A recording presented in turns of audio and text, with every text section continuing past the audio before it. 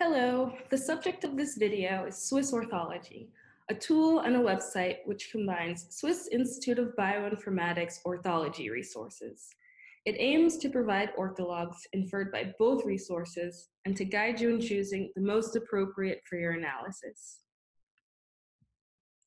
Imagine the following scenarios. You're a molecular biologist studying a particular gene in the laboratory. You mainly do wet lab experiments, but you want to know more about your protein and its evolutionary history. Where do you start? Or you're a bioinformatics PhD student working in a lab that just sequenced a rare species. You've been tasked with the annotation and functional prediction of its proteins. Where do you begin? When faced with these scenarios, generally the following thoughts might go through your mind.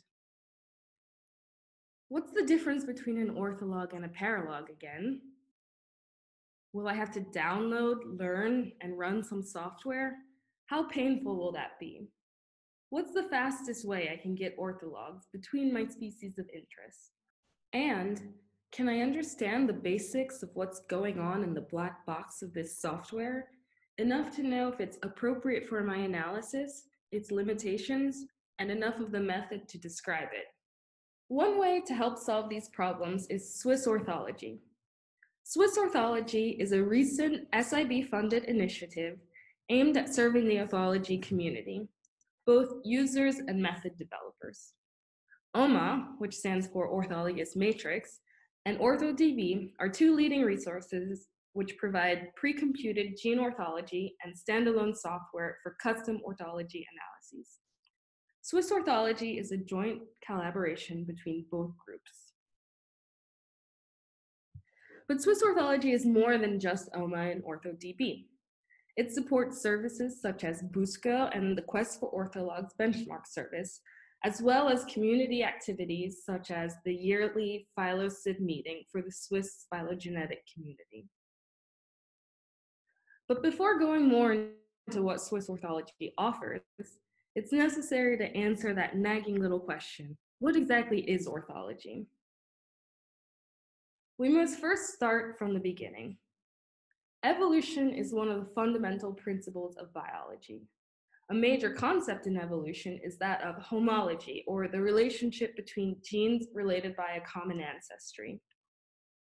From this general homologous relationship, pairs of genes might be classified into any various subgroups of homologs, including ortholog, paralog, xenolog, or homeolog, among others.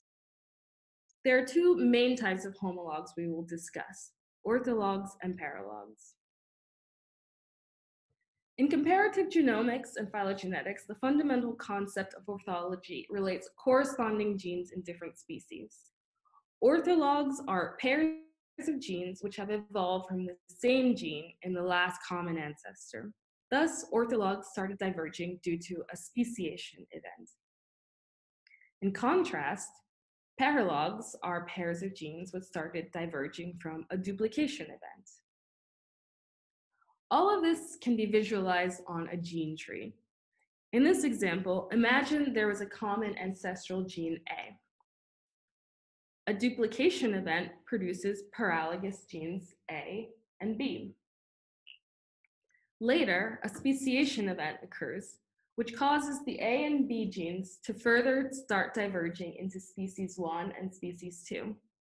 Thus, these definitions are based solely on the evolutionary event which gave rise to the pair of genes in question, either a speciation event, orthologs, or a duplication event, paralogs. Sometimes it is useful to deal with groups of genes which are derived from a single gene in an ancestral species. This is what we refer to as hierarchical orthologous groups, or HOGs. HOGs are clusters of orthologs and paralogs defined at a given taxonomic level of interest. Here, in this example gene tree, we have 3 HOGs, nested and defined at particular taxonomic levels. What advantage do HOGs have? Well, they relate genes from multiple species and also give a finer level of granularity, depending on your specific taxonomic level of interest. A HOG is another way of looking at a gene family. For more information on HOGs, see our YouTube video, What are HOGs? Orthologs are useful to a variety of applications in genetics, genomics, cell and molecular biology, and of course, evolutionary biology. Among their many applications include prediction of gene function, verification of function conservation, phylogenetics and phylogenomics, finding the best model systems to study a gene of interest, phylogenetic profiling, and elucidating a gene family's evolutionary history in terms of gene birth, death, and duplication, among others. A wide range of methods have been developed to infer orthologs, including OMA and OrthoDB. There is a lot more on orthology. If you're interested, here are some starting resources. The links are provided in the description. There are many types of homologs and many methods to infer them. One thing that might be difficult to know when starting your analysis is what type of ortholog would be the most appropriate type for your study. There are many orthology databases out there. With a focus on OMA and OrthoDB, we aim to provide guidance to help prospective users determine which platform is suited to their needs. For this, we provide the SwissOrthology guide. Here, you can interactively find information to help you choose between different SwissOrthology tools. For some applications, either OMA or OrthoDB is better suited. For others, both orthology resources are fine. In the flowchart, you can interactively decide which resource to use based on the type of species, type of analysis, or format of data. Let's take one of the examples from before. You're the molecular biologist wanting to study the evolutionary history of your gene by making a phylogenetic tree. Navigate to SwissOrthology.ch.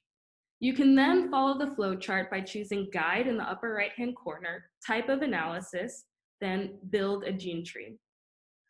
We can see that both OMA and OrthoDB have functions in their browser to help get the orthologs of a gene family and to build a tree. Links to the respective websites and more information are provided. The main service that SwissOrthology provides is actually a tool to find and download the orthologs of your favorite gene from both OMA and OrthoDB at the same time.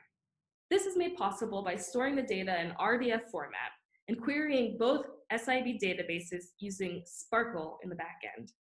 This way, with one simple search, one can get the HOGs from either OMA, OrthoDB, or take the intersection of orthologs or the union. Back to the scenario where you're trying to make a phylogenetic tree of your favorite gene. In order to get the orthologs between two species predicted by both OMA and OrthoDB, first search the UniPro KB identifier, which will take you to a table where the rows are different taxonomic levels and the columns show which resource detects and/or computes orthologs at that level. In this example, we can see that both OMA and OrthoDB computed HOGs at the embryophyta level. We can click on this row to be taken to the set of genes inferred to be orthologs to our gene of interest. Each row is a protein from the species at the embryophyta level or below. We can see whether the proteins were predicted to be orthologs by OMA or OrthoDB resource. One can then download the sequences in FASTA format from one or the other resource, both, or the intersection. In this example, some genes are predicted in either OMA or OrthoDB simply due to differences in genomes which each database uses. For example, OrthoDB infers orthologs using beta vulgaris, while OMA does not. More information about which species are used in each resource can be found in the SwissOrthology guide. In summary, SwissOrthology is an SIB-funded resource which supports the maintenance and development of both OMA and OrthoDB, two leading methods for inferring orthologs. It provides orthology guidance to know the difference and to help choose the best resource for your particular analysis. It also allows users to query both resources simultaneously and download the orthologs. As Swiss Orthology is still in development, we want to hear from you. Any feedback, comments, or suggestions are welcome at info@SwissOrthology.ch. Many thanks to the Swiss Orthology team and to the Swiss Institute of Bioinformatics.